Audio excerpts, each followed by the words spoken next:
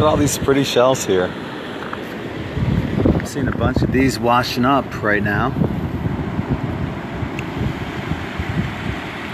You don't see this very often, these kind of shells, but it's pretty cool. What I'm noticing is that they're full shells and they're empty. So, namaste to everyone that's joining, that's able to see me still on Facebook. My name's Greg Prescott from In5D.com and Zentasia.com.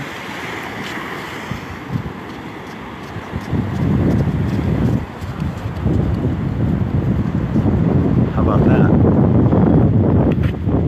What's up, buddy? Big old osprey flew right in front of us.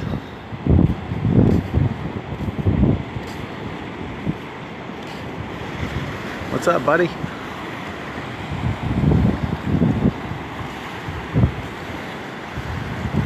So today, gosh, I don't even know what day it is. I think it's Tuesday, if nothing else.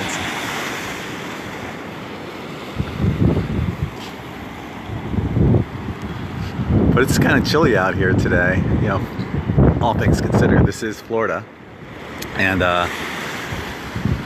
chilly for us is in the 60s, which it probably is right now. It's probably, I don't know, 65 out or so. And people are bundled up on the beach.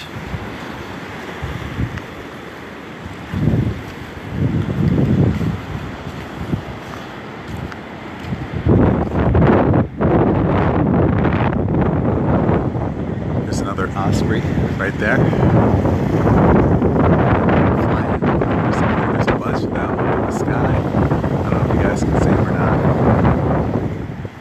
It's chilly out here, though.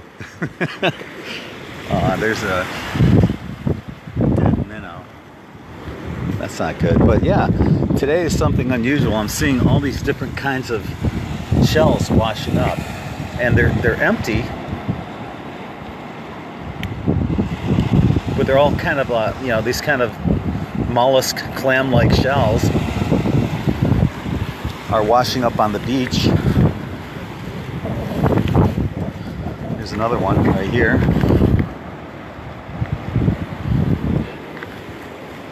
Which is unusual. We don't usually see this many full shells like this washing up on the beach. They're pretty. I grabbed one for my shell collection.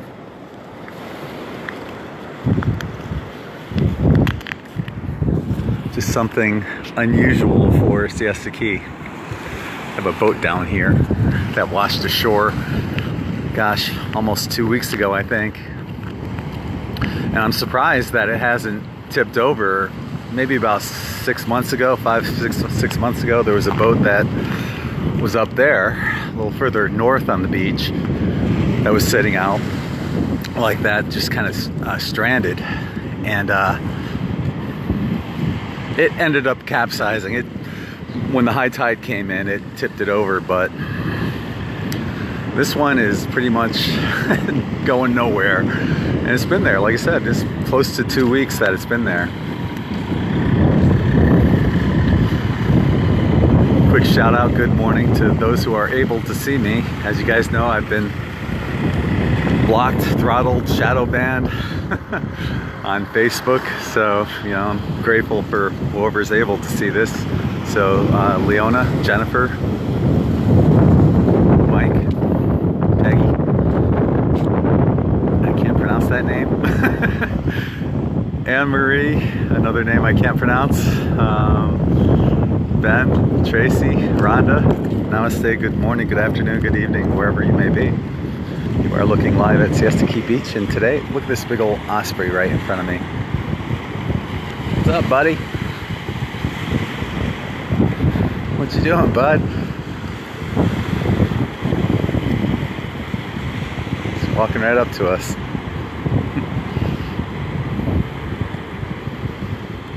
The water looks really good today. We have some waves going on here. Watercolor looks much better. There's a slight smell of red tide in the air, but not too bad. I was reading a local meteorologist on his report, and he was saying that there's, the red tide is pretty much down by Sanibel Island right now, and there's an 18-mile swath of it there. But outside of that, for the 3 counties from there up, I guess Collier, Lee, Sarasota, and Manatee County, I guess four counties, everything's looking pretty good right now.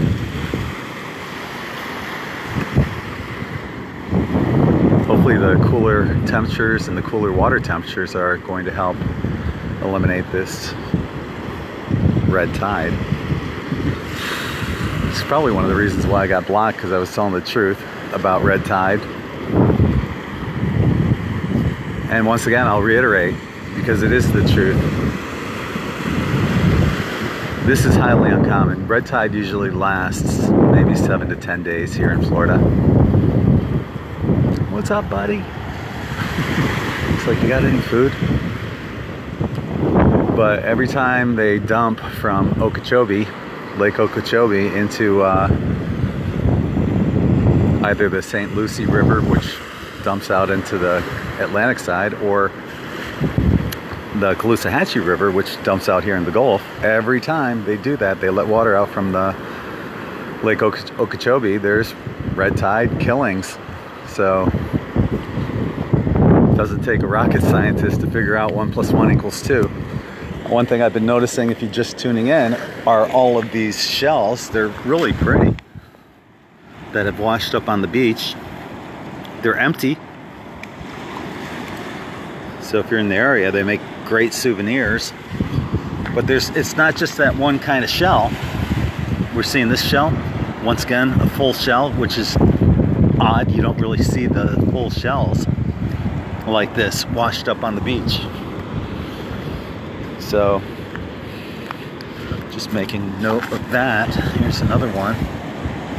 All sorts of different kinds of mollusk type shells washed up on the beach. Fortunately, there aren't any large dead fish to make note of. I did see one minnow back there. There's a deedle-deedle. I call them deedle-deedles. They're really called sandpipers. But when they run, their legs go really fast. And it sounds like they should be making the sound. Look up. I love them. They make me smile. There he goes. This big osprey, he's quite friendly. Usually they don't let you get this close to him. He's finding something to eat there, or she. What's up, buddy? What you doing? No, I don't have anything for you. So we got this boat up here, as I mentioned. It's been up there for a couple weeks. Just stranded. Kind of wondered if maybe there was like it was stolen and they ran drugs with it or something. I don't know why it's there, but it's there, and it's been there for close to 2 weeks. Here's some more of those shells that are just full shells, nothing in them, just strewn across the beach. This guy's going swimming. Oh my god, it's cold out to begin with. The water's cold and he's going in. Yeah, that's an old Carver boat. At one point it was probably pretty nice.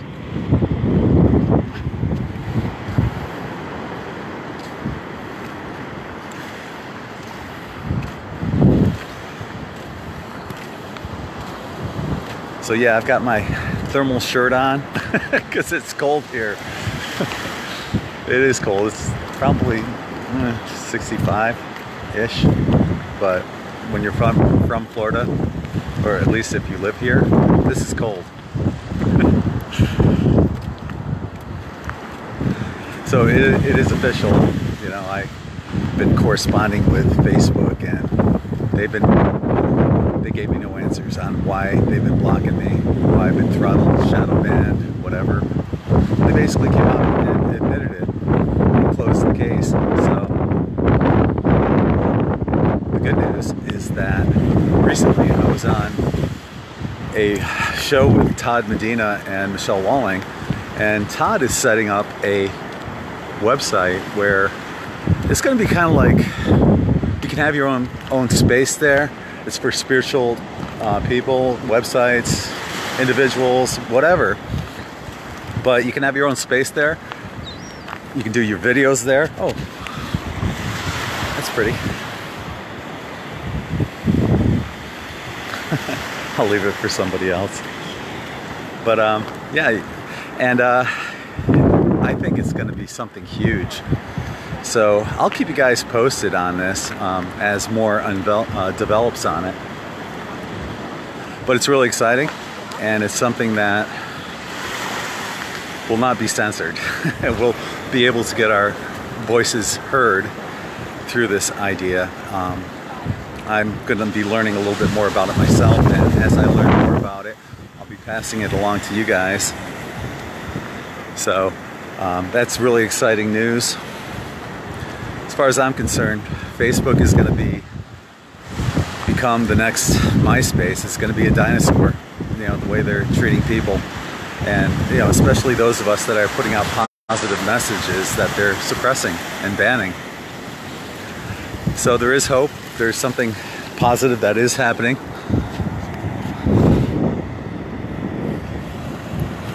So I'll keep you posted on that.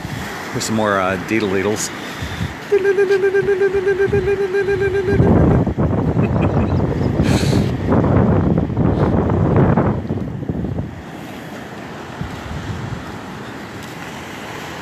So I haven't been doing any updates because they have been throttling and shadow banning me so badly, but you know what? I actually see 27 people here, which is below what I would normally get before I was throttled and shadow banned, but it's not as bad as what I've seen the last couple live recordings that I did, which we only had like 3 or 4 people, so that's good. Leona's asking, what about MeWe? Well, my main computer died, and I'm using an old computer right now. I can't get onto MeWe and until I get a new computer that I can even access MeWe with. I don't know. MeWe's a decent platform, but there's a lot of shady kind of people there. This one group, Love Has Won, shady as fuck. Oh, there's another full shell. But they would raid basically my chat that I had on MeWe and just sit there. And I got so many people that would tell me that, you know, they were using this, you know, black magic or whatever on them while they were in there at the chat. So I ended up banning them and booting them all. And but if you want to learn more about that, just go type in LHW and Reddit in Google, and you'll find out a bit more about their cult. But yeah, that's the kind of dark energy that ends up going there. So we're looking at starting up something that's much more positive, and will still give us the ability to do videos and share information with each other without censorship, which is huge. So I'm looking forward to that. And if there's anything I can do to help Todd, you know, myself being a webmaster and knowing a little bit about this stuff, I'm all in. And I'll be passing that along to you guys. As soon as I get more information, you guys will know too. Yes, thank you, Dejan. D-E-J-E-A-N. I'm not sure how to pronounce that, but yeah. LHW, Reddit with 2 D's, I believe. R-E-D-D-I-T in Google. So yeah, check that out. Aw, thanks, Marie. I miss actually being on here too, where you're saying, oh, I missed you guys too. It's been a lot going on in the past few weeks that I haven't been on. Been trying to keep everyone updated, but yeah, the main thing was the conversation back and forth with Facebook support that basically told me nothing. They couldn't answer any of my questions about why I was throttled and shadow banned, why my In5D Facebook page has 430,000 likes, and yet I can only reach several hundred people at a time. It's obvious what's going on, and it's all going to collapse. And I've been saying this since I've been talking about Pluto and Capricorn. And for those that aren't aware of what Pluto and Capricorn is, Pluto entered Capricorn in 2008. Pluto is known as the destroyer, and it will tear down everything that's not in humanity's best interest. The last time Pluto was in Capricorn was during both the French and American revolutions.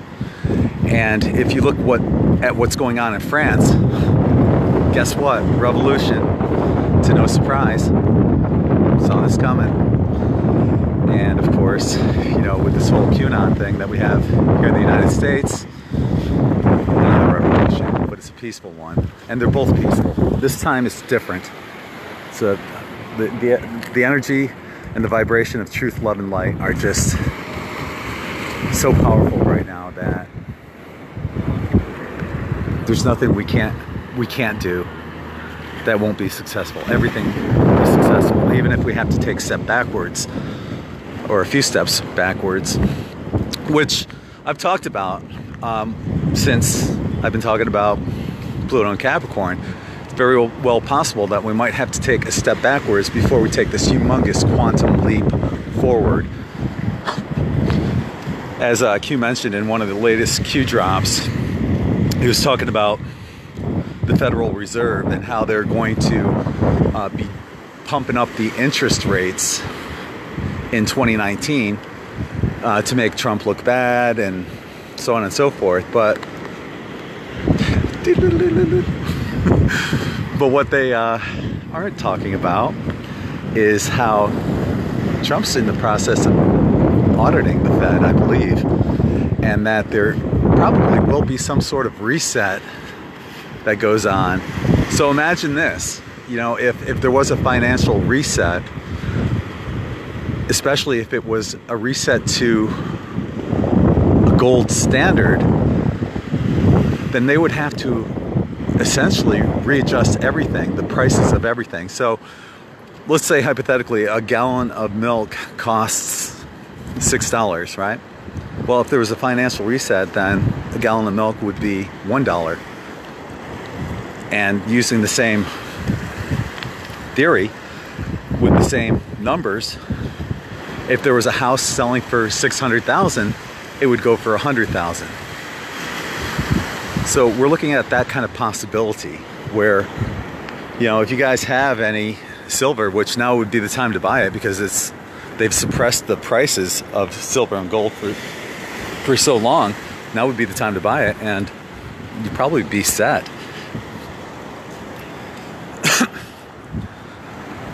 Fortunately, years ago, that's what I did. When I had a little extra money, I bought some silver, and junk silver, which are like coins here in the United States, coins that are 1964 or older, which have a 90% melt value, which means 90% of the coin is silver. So you can even, nowadays you'll still find quarters. If you're here in the United States, go through your quarters and see if you have any 1964, 1963. You will find them still. But those are 90% silver. So, if the shit does hit the fan, if there is a delay, if we do have to take a step backwards, that's where that junk silver comes in handy. So say hypothetically I have a silver dime and it's worth $3. I can barter that for a loaf of bread or some eggs or something like that. You got something to barter with. You can't do diddly with a a $1,600 gold coin or an ounce of silver. That's not gonna do you too much good. But that's why it's important to have those, like what they call junk silver. But I've said it, you know, we have to take a step backwards before we take a huge leap forward. And I have a feeling it's going to be a very smooth transition. There's nothing to fear within this process, but everything that's going on around us is all built on lies and negativity, corruption, and it all has to collapse. I mean, look at here in the United States, great example. We have cars that I'll just use the Ford Escort as an example, and I'm just throwing these numbers out here as an example. I don't know the specific numbers, but let's say the Ford Escort here in the United States gets 30 miles a gallon. In Europe, the same car gets like 50 or 60 miles per gallon, but it's the EPA that limits the amount of miles per gallon that we get here in the United States, thus screwing us and forcing us to use more gas and support the petrodollar. When none of this is even necessary, we could have, you know, Stanley Meyer talked about this. He proved it was true. In the late 1980s, he showed us a car that could go from coast to coast on 21 or 22 gallons of water. It didn't matter if it was seawater, tap water, lake water, urine. It didn't matter. Compressed snow. Yeah, you put that in the car, you're good to go. So yeah, oil. We don't need the oil, the petrodollar. It's BS. It's backed by nothing. It's fiat currency, and it has to collapse. Even if you think about, well, you still need tires for your car, or you still need oil for, you know, the lubrication of the motor and stuff. No, you don't. Not that kind of oil or that kind of tire. As a matter of fact, I just heard about this 3D tire that they said they just started coming out with, a 3D printer tire that needs nothing, lasts forever. So there you go for tires. You don't need the oil to make rubber for tires. And as for the oil, once again, let's turn to our buddy hemp. That Henry Ford made a car out of hemp. Hemp has been proven to be much more durable than steel. A lot of people are using hempcrete in houses, which is, I forgot how many times more durable than concrete. So you have hemp that you can make the oil from to lubricate the engines, and I'm sure it would last even longer than the traditional crap oil that we have, that we need to run our cars with. So yeah, things probably will have to collapse, and we're watching it happen all around us. Now, getting back to Pluto and Capricorn, Pluto entered Capricorn in 2008. It stays there until 2023. So right now we're already over the midpoint, the apex, and we're cruising into 2023 with a lot of momentum. And the vibration of truth is really what is ultimately tearing down everything that's not in humanity's best interests. So we'll continue to see this as it goes on, as we head towards 2023. And as I predicted way back when, we're going to see the collapse of money, government, and religion. We're seeing that in all three areas. Money, they're already talking about it, you know, the auditing the Fed. The U.S. is the global currency, and that's going to be shot to shit. Government, we're watching that collapse as the swamp is being drained. And religion, all these pedophiles are being exposed, and all the corruption that's going on in the Roman Catholic Church. Hypothetically, the Roman Catholic Church has enough net worth to feed, clothe, and shelter everybody on this planet. So you got to ask yourself, why is there starvation? Why is there hunger? Why isn't the Roman Catholic Church living by the word of their texts? Corruption, that's why.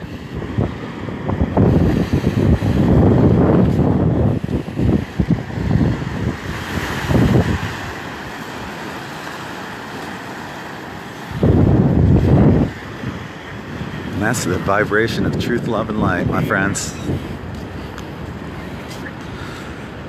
And as we watch it all collapse, know that there is a plan in place. You know, a lot of us are hearing these high-pitched frequencies that are bringing in downloads. And as we're finding out, as I post on In5D each day, I post the latest frequency that I'm hearing. so many other people are hearing them, and it's in the exact same key. As a matter of fact, when I was doing that interview with Todd Medina, Todd was talking, and all of a sudden I had to get up and grab my guitar because I had this loud, high-pitched frequency coming into my right ear.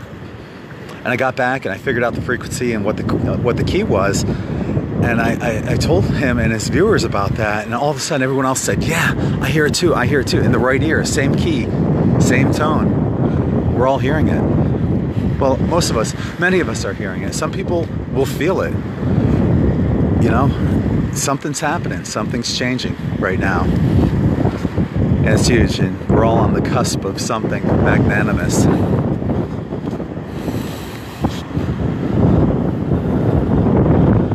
Okay, so quick shout out to another name I can't pronounce. I'll skip to the next one. Julianne Etoy, Rush Me, Tracy Kamara, Linda Clark. What else we got here? Trinity. Namaste. Good morning. Good afternoon. Good evening. So yeah, there's some exciting plans in the making right now for a website that you won't want to come back to Facebook anymore after this. I don't know about you, but I am so tired of the censorship that's going on here, and I'm grateful that I'm able to at least have a live recording right now with 38 people. But I can tell you that in the past, when I've done live recordings, I would have at a minimum like 80 and usually over 100 people.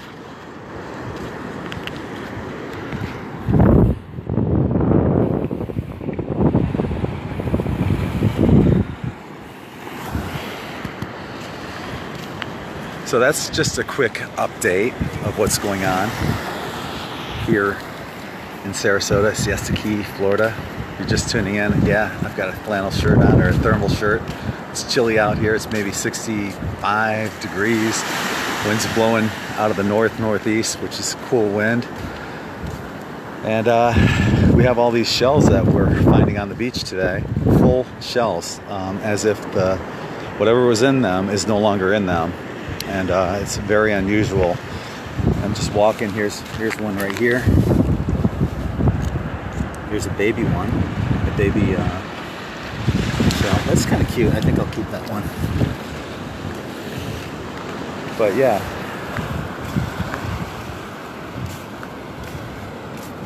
So it's like an anomaly that I haven't seen ever here on Siesta Key. This kind of shell showing that we have, and different kinds of shells. It's not just the same. It's not just the same shell. It's many different shells that are whole and full, but yet there's no inhabitants inside. Water looks really good. It's probably cold, but I have been seeing terns diving in for minnows, which is a positive sign. So the water is clearing up here. Weather is still chilly for Florida. Although if it's cold here, it's much colder everywhere else, so bundle up. So I'm gonna leave it off at that. I'll keep you guys posted on this website that's getting built, that's gonna be for everyone. Individuals, people that have spiritual websites. It's, from my understanding, it is just a spiritual genre website, so I would imagine that even truthers that expose the negativity in order to bring people to the light, because a lot of us started out as truthers, and eventually we start questioning not just our physical reality but our spiritual reality, and why am I here, what is my purpose, you know, that kind of thing. So I hope that they do have truthers on there too, because they're playing a huge role in this great awakening that's going on right now. So I'm going to leave it off at that. If you haven't already, please like and share this video, and also subscribe to In5D, whether it's the weekly or the daily newsletter. because that way you'll stay up to date with everything. You won't miss a thing. I think today I posted like 4 or 5 articles on In5D, so check that out. Make sure you subscribe, and I'll leave it off with that. So till the next time, I'm not sure when that will be, but hopefully sooner than it was for the last video. This is Greg from In5D.com and Zentasia.com, sending you all infinite love and light. Peace.